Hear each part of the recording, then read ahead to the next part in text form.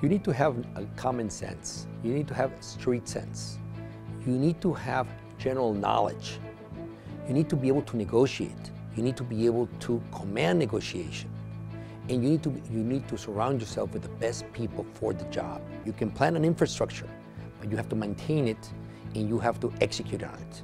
And we need to basically incentivize people to not waste money.